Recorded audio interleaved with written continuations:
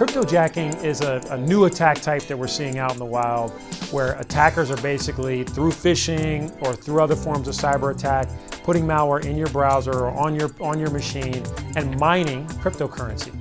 Cryptojacking's grown over 629% in the first quarter of 2018 alone, so it's growing like crazy. The cryptojacking bad guys are doing this for the same reason that everyone's on market watch. They're trying to find other ways to make money. Almost any type of device can be a victim of a cryptojacking or a cryptojacking piece of malware. You might see your machine's gotten slowed down, or you might see your browser a little bit more slowly, but the average person may or may not know that they've been hit. The average user can protect themselves really easily. One, be careful on which emails you click on.